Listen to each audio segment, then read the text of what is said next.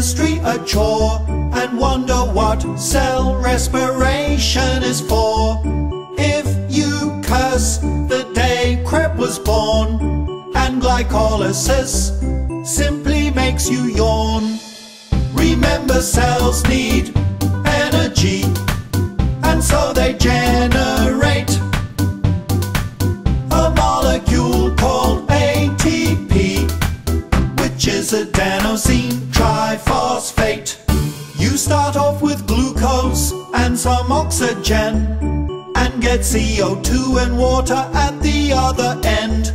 And along the way you release some energy that is captured in the molecules of ATP. Remember, cells need energy, and so they generate a molecule called ATP, which is adenosine triphosphate.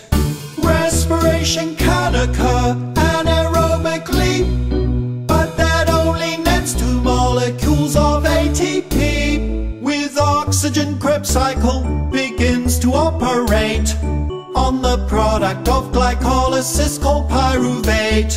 This in turn increases the production rate of ATP up to 36 or 38.